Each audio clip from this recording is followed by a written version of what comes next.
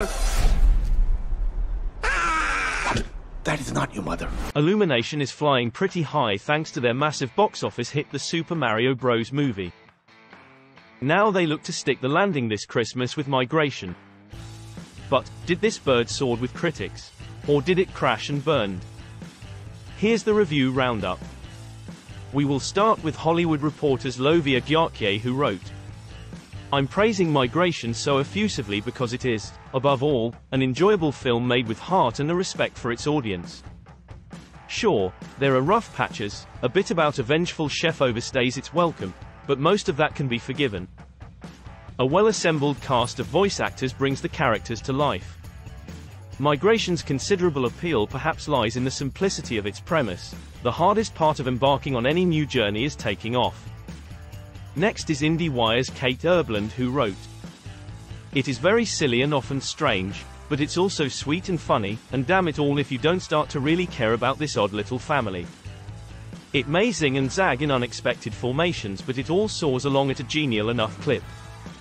Up next is the Globe and Mail's Aparita Bandari, and she wrote, "This is a feel-good movie that offers a little bit of an escape for families with no plans for a vacation to warmer climes. The humor is gentle, and the ensemble cast maintains the tone, although a scene or two may momentarily terrify a truly sensitive toddler."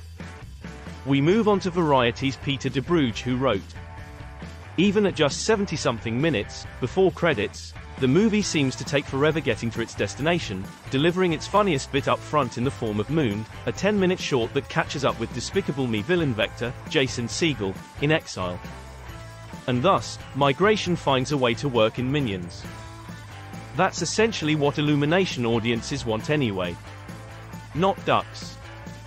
Next is Seattle Times' Soren Anderson, who wrote, "It's all big action. Big colorful visuals. Outsized vocal performances. And that's pretty much the way it goes in Migration. Animated fun for the whole fam. Check that. Fun mostly for kids between 5 and 12, I'd say. Older audience members might quickly find themselves afflicted with the fidgets." In the end, the film amassed a pretty decent score of 72% from 39 reviews on Rotten Tomatoes. So it may not have been the greatest film Illumination had ever produced, but it does seem majority of the critics did find the movie somewhat enjoyable. Is that enough to get you aboard this flight? As per usual, that might come down to what the little ones are feeling for this Christmas. Thanks for watching, and for more animated bird films check out our review roundup of Chicken Run: Dawn of the Nugget.